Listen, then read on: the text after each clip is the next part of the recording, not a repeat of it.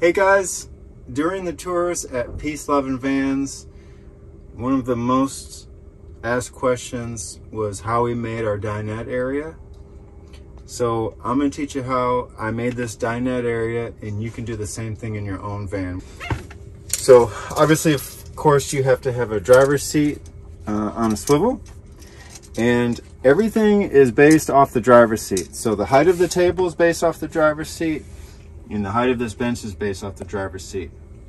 Now, if you have a ProMaster, you may want to consider lowering this seat right here. I lowered this seat 3 inches. I've got a swivel on it, which raises it 1 inch, and then I lowered it 3 inches.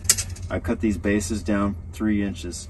I built this platform at the same level where this comes out here, and this platform is 6 inches tall all the way to the top. So coming out here 6 inches, goes all the way down. Then when you build your bench here, the bench needs to be about as tall as your driver's seat. So when someone's sitting here and someone's sitting here, they're at the same height. I see a lot of vans where the driver's seat is way higher or way lower. It's important to get this at the same level. Another thing that's important is that you have the right dimensions here. Okay, this is 18 inches from the seat to where your feet go. See here, we have 18 inches from the seat to the bottom. And then your table, this table is right around 26 to 27 inches tall.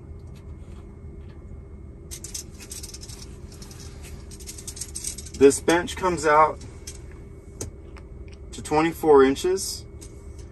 And the table I've got coming out just a little bit more because I wanted to get the most space I can from my table.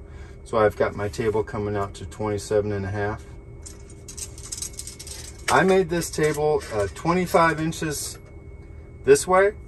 Now, depending on how much room you have in your van, you may need to cut this down. Maybe you can only make your table 16 inches, maybe 20, but I would go for as big as you possibly can. It's important that this guy and this guy have enough room to sit down.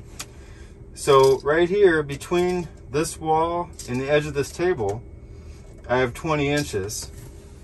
So with 20 inches, I can comfortably sit down. I wouldn't want this any closer. This side is much more forgiving because this chair will move back and forth. This table is made out of a piece of 1/2 inch birch plywood that I got from Home Depot. It's just regular birch plywood. So it's very, very light. And then I bought a piece of maple, and this maple is 3/4 of an inch. So the maple actually hangs down lower than the thickness of the table. So what I did was I glued this maple trim around, and I shot it with a brad nailer. And then when it was all done, this isn't going to be perfect, and then you just sand this just a little bit to make this perfect all the way around.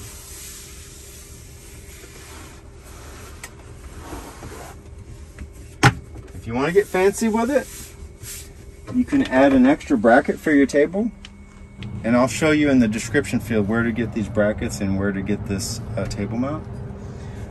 This table will actually come down and mount in this bracket here, and then it will be at the same level as the chair and the bench, and then you can put an air mattress across here, and then a smaller person can sleep here, so you can sleep 3 people in your van. Hope you enjoyed the video. Hope you guys are able to build a dinette like this. I don't see a lot of vans with this, and it's really important to connect with your person at the end of every day. Play some rummy, have a beer, do whatever. But we love this table, and this is where we spend most of our time. Over and out.